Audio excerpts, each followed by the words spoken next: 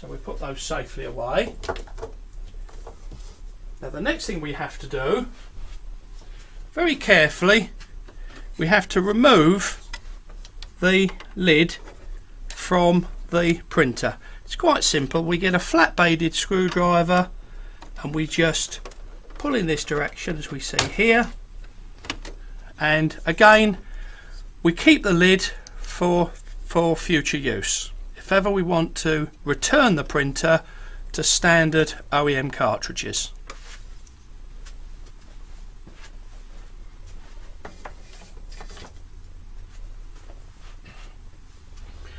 We now take out the cable from the back of the printer. We take out the mains cable so that the printer, just in case really, in case we accidentally push one of these buttons and it starts moving up and down, which we don't want. So now it's in the ink change position and the mains lead has been taken away from the printer, we can move the carriage manually up towards the left hand side of the printer.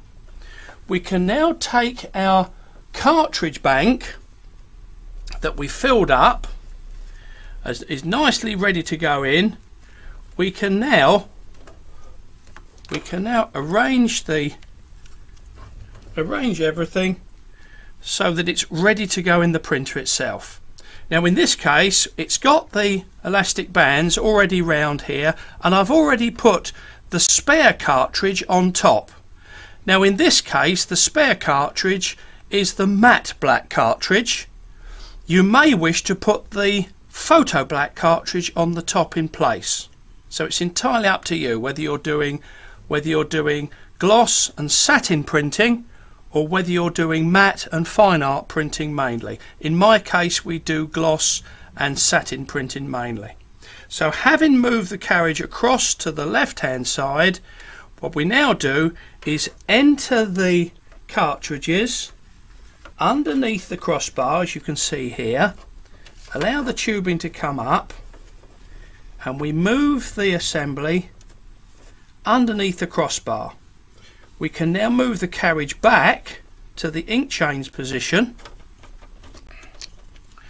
We're now safe to undo the two elastic bands that we've had holding everything together.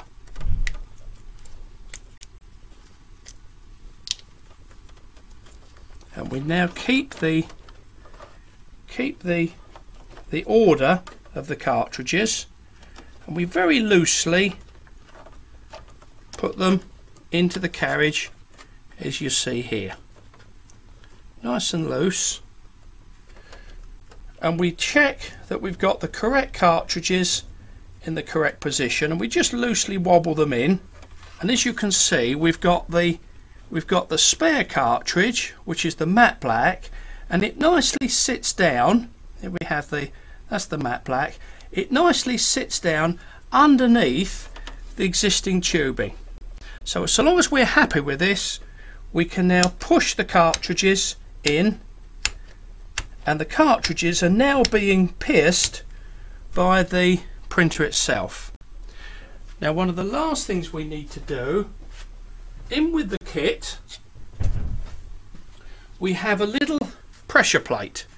This little Perspex pressure plate pushes in the back here and ensures that we have a good, even, reliable pressure for the chips to be read by the printer itself. So it means to say we've got a very reliable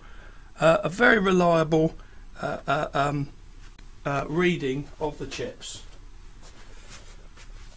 Now one of the last things we need to do is prepare the printer to accept the little self-adhesives. So we have our little alcohol swab.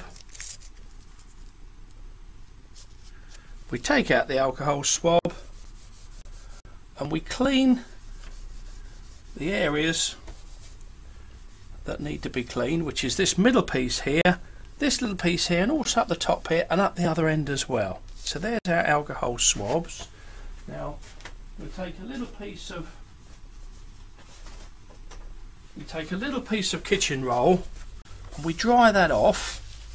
Now the idea of this is we just remove any residue of grease that might be on top of the printer to make sure the adhesion is as perfect as we can make it. Now the tubing is intended to lay at right angles to the cartridges, as you see here, and we have a nice little support, and we stick that on top so that the tubing is in line with the tubing that runs underneath, and the edge there is in line. So this looks fine. So we can undo the sticky here, making sure it's all in line. We press that down, and the last little bit here, we can undo these twists later on, and the last little piece is the little clip that we see here, and that's the clip. Now these clips can be opened quite easily, okay, and we can undo this twist as we like. There's a little rubber buffer that we undo. We put one on this side and one at the other side, and that prevents the lid from closing down on top of the tubing. Now before we finally turn everything on, we need to manually push it up to the left hand side and make sure that we've got a reasonable tension, and you may want to just adjust that slightly until you've got a nice tension. Now we'll move your view so that you can actually see on this side of the printer. You'll actually be able to see the carriage as it moves across, as it goes this way. So that's the ink change position. As you can see here, comes across, it makes a nice arch across, and it can go all the way to the back. It's reasonably tight, but not too tight. We can adjust it slightly until it reliably gives us this arch, as you can see here. Now once we achieve this, we're quite safe now to turn the printer on. So what we do is put the electricity back in the back of the printer, turn on the printer itself,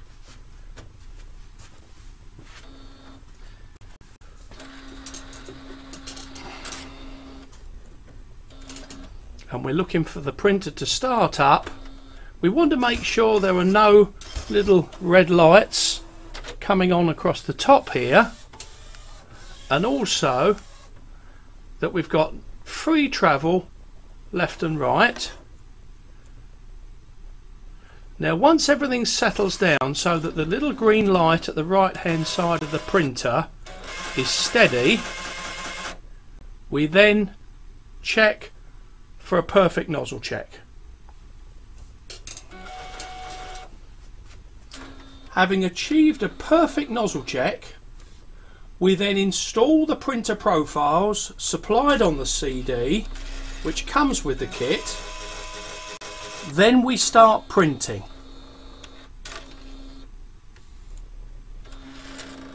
We print using the various Lyson papers that we've been given with the starter kit, and when we've decided on the favourite paper, our favourite Lyson paper, we can then create a custom profile test target which is contained on the CD.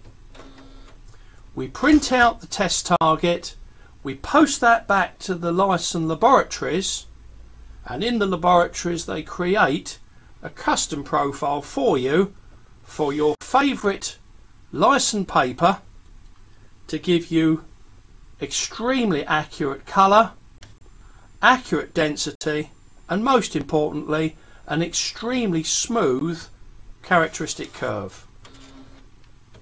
Thanks very much for watching.